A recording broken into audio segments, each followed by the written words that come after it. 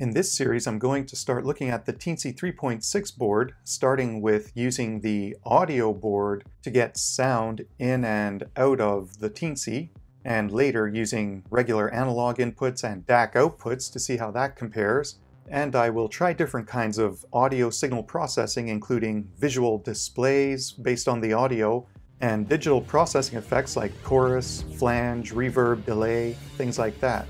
I'm going to start with a simple WAV file player that plays audio files back from an SD card, and then build up to bigger projects. I've upgraded my Arduino IDE to 1.8.9. Teensy wasn't showing up in the Arduino IDE, and I had to just come back over to the download page on the Teensy site, and once I got it all installed, it was fine. And I was able to again choose between the Teensy boards. I'm using 3.6, and with a Teensy board now selected in the Arduino examples, there's some Teensy things, including this audio folder here with some audio digital effects. This will be my general setup. I'm using Teensy 3.6 to take audio in, do some digital effect processing, and send the audio back out. So the audio board connects around here. We'll use an I2S audio bus back and forth, as well as an SPI bus, because I'm going to use an SD card that exists on the audio board. So I'm going to store WAV files on the SD card, and I'll be able to read those in over SPI, and then do digital processing, send the audio back down with I2S, and then I can listen. So with two analog inputs, one potentiometer is going to control volume, the other is going to optionally control some digital processing effect parameters. I also have four digital inputs with push buttons. One is going to be a dedicated WAV file playback start-stop, and then there's one for next and previous WAV file skip, and the final button will just be enable or disable a certain audio processing effect that I have programmed in. So when Teensy is plugged in on top of this audio board, the SD card with the WAV files will be in here, and I'm also using the line input with a signal generator to just send in a sine or sawtooth wave to help test out some of the audio effects. I'll be listening to the audio through a headphone jack, and for this video I'm going to record to a line input. So I'll be using all of these features on the audio board, and then the Teensy will do digital effects. Here's an overview of the Teensy 3.6 pins. The audio board plugs in around here, then this stuff here is available. So I'm using analog 12 and 13 for potentiometers, and then digital 30, 29, 28, 27 for push buttons.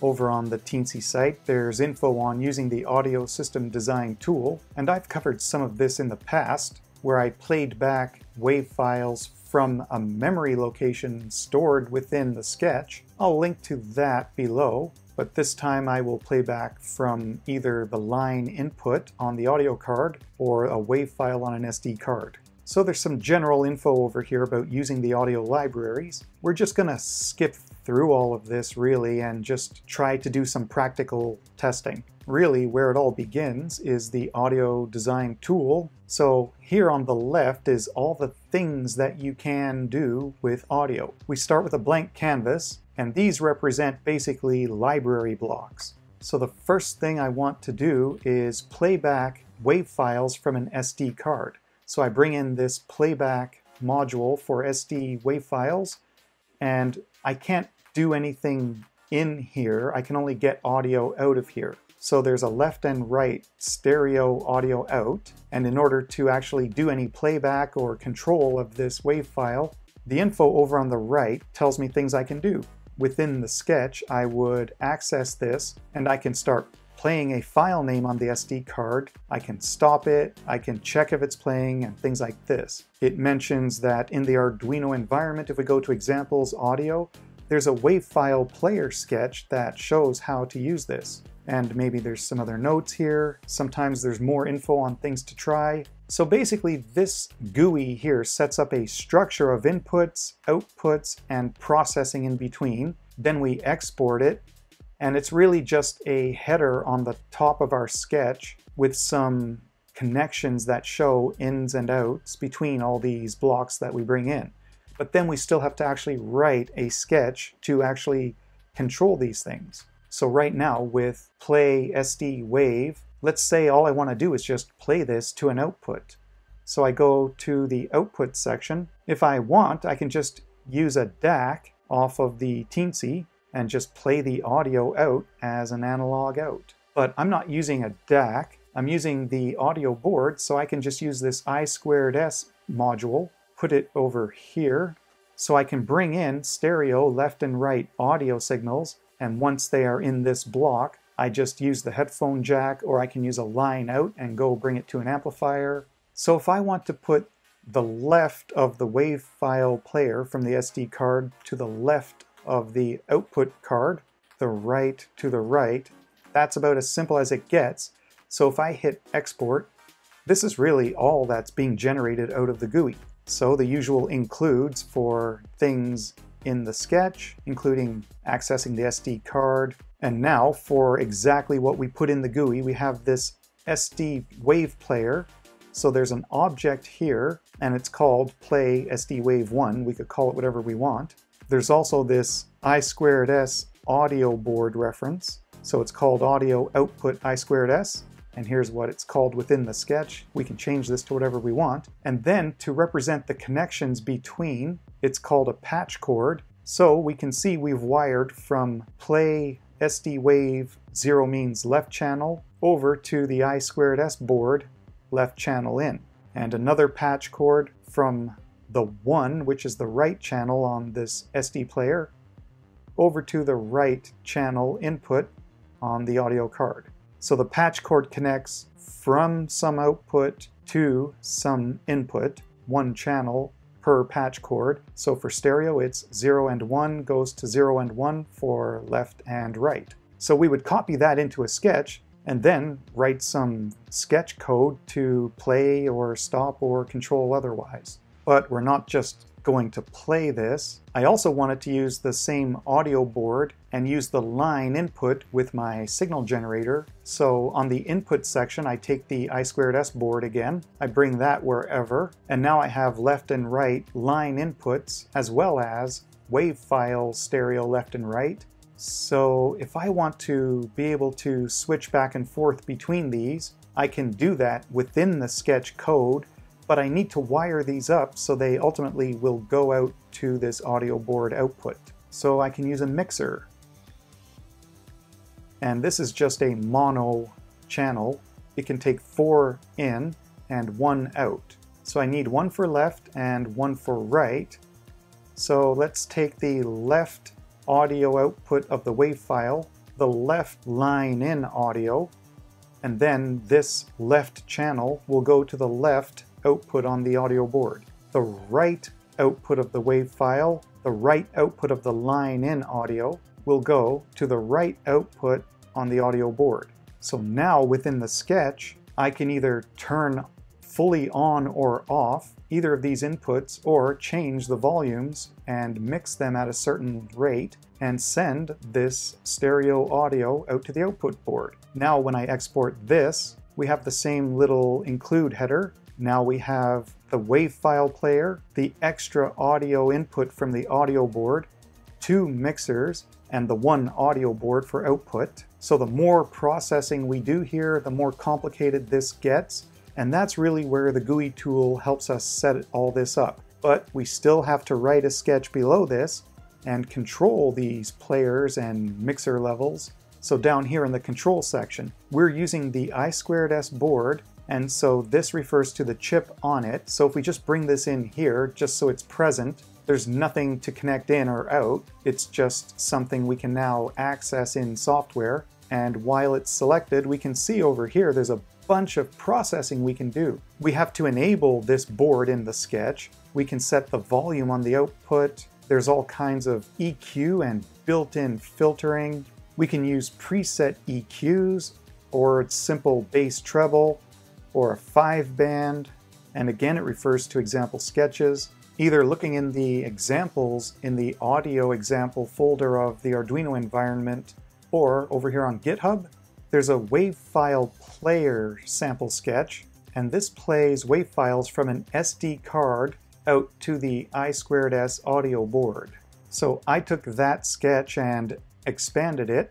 So here's the audio board. I'm going to play back a WAV file from the SD card on this audio board, and I'm going to take this function generator test audio tone as a line in, send them both through a mixer for left and right so that I can individually play back either audio source, and it goes to this line out so I can record it for this video, and I'm listening live on this headphone jack. In the sketch, I'm using this potentiometer as a volume control for the audio board output, and I'm using 3 push buttons. One starts and stops WAV file playback, and the other 2 skip to the next or previous WAV file. So the sketch mostly looks like this. I have a little interface here so I can control things like the volume on the audio board itself. I have 2 input audio sources for the WAV file and line in. I take the left and right channel audio into 2 separate mixers. Here's how that looks in the sketch. So here's the header that gets copied in from that GUI. All the things we need to include, and since I'm using push buttons, I want to add a debouncer. Here's all the objects from the GUI. We have our WAV file player, line in source, 2 mixers, one for left and right. Then our output is going to go to this audio output object, which is the I2S audio board. This is basically the same thing as when we're using something like a sensor that has an object. And so you would have a Dallas semiconductor thing and you would give it a creative name to use in the sketch, and then you can talk to this and it goes on out to the library interface to control or read from sensors. So this is the same thing. We're talking to audio input and output interfaces on the audio board or those other routines to do all this audio processing. And of course, there's this audio connection object, which is a patch cord for each part of our audio signal chain. So basically, this is a patch cord, that's a patch cord. So these patch cord audio connections are defining what goes from in to out between all these blocks. So obviously here, there's a connection from the left channel of the WAV player out to input 0 of our first mixer. That would be here. And so on. And then ultimately the mixer outputs each go to an audio left and right output on the audio board. Then the usual Arduino thing, we have our potentiometers on these analog inputs, 4 buttons on these digital inputs, set up a push button debounce. And since we are using an audio input on the audio board, a function generator test signal along with the WAV file player, since we're not using the microphone input, we comment that out and we declare that we will use line in when we are using the audio board as an input device. So right here, we're using something from the audio board to give us audio in. We have to tell it if it's the microphone input or line in. We will want to control the volume on the output. We need to tell it what SPI pins are connected to the audio board's SD card. We comment this out because we are not using the Teensy onboard SD card. I'm using 7 WAV files. I named them 01 through 07, and I created an array of strings to hold those file names. So as we want to play back WAV files from the SD card, based on whatever wave number we are at from element 0 through 6, we will play back WAV file 1 through 7. And we want to track if we are currently intending to be playing a file or not, because based on this, we will skip to the next track. We don't want to skip to the next track if we're not even in playback mode, so that's what that's for. Push buttons are going to be an input with a pull-up. We need to declare a certain amount of audio memory for audio processing. Long story short, for all the sketches I was doing so far, 8 is enough, but there's a way to figure it out. We could set this to something larger like 100, and then later we can do something like, somewhere in the sketch, we can print out how much maximum audio memory we have used so far since executing the sketch. I have it commented out now because I don't need it anymore, but by doing that, I found 8 was more than enough for everything I was doing. So it's an empirical investigation. and they refer you to look at this other sketch here, memory and CPU usage, which talks about basically just that. So just like if we were using something like a temperature sensor, we talk to that device through this object we created, and for the audio board, we need to enable it. We need to tell it that as an input, we want to use the line input. We want to set its output volume halfway, and then we go and initialize the SD card. And if we have a problem, we just halt the program and give an error message. When playing back a WAV file, there's this small function that takes the name of the file we want to look for on the SD card and start playing it back. When we start playing a file, the sketch continues on with the file playing in the background, so we're not stuck here waiting.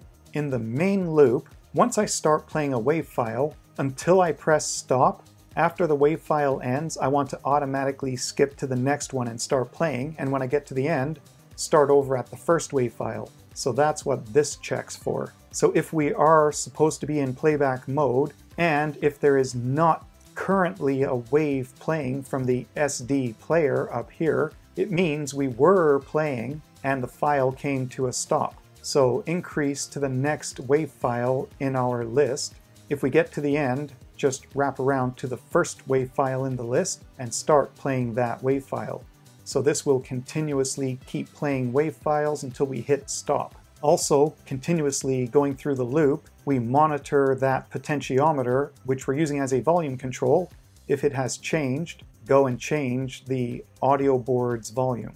So we take in an analog reading, it goes from 0 to 1023, and we divide this by 1023, and we end up with a number from 0 to 1, which is the range min to max volume that we can set. Since our push buttons are being debounced, we go and update the status in the debouncer objects. Then, one by one, we check all the buttons that we are interested in, and I'm waiting for them to be pushed and connected to ground, so I'm checking for falling edge. That first button, which is right here, controls playback, start, and stop. So if there is a WAV file currently playing, we want to stop it.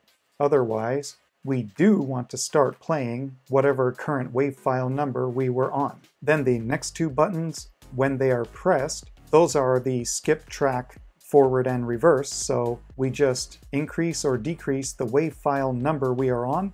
If we get to the end, we wrap around. And that's really all there is to this sketch. So let's upload the sketch for the WAV file player. So for this sketch, we're only using 3 and 4% of our program space and dynamic memory space. And in the serial monitor, we are waiting for a control input, so there's no playback. And right now, if I just turn on the function generator, I can control that audio, but that's kind of annoying. So now, the first push button controls playback, start, stop, so I'll start playing a track. And I might need to change the debounce time, and these buttons don't nicely fit in the breadboard, so I do get switch bounce still, but eventually it'll play. So I started playing back file 01, and I can stop and start from the beginning again, or I can skip track forward, so I'm playing WAV file 2, 3, 4, or skip backwards. And if I go all the way down and keep skipping backwards, it starts at 7.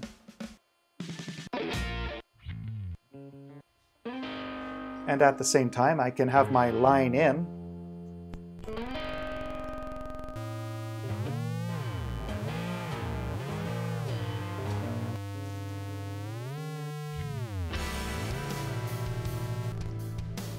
That's the basics of getting the GUI tool and the Teensy audio library up and running. Next time I'll start applying some digital audio processing effects to the audio coming through the Teensy.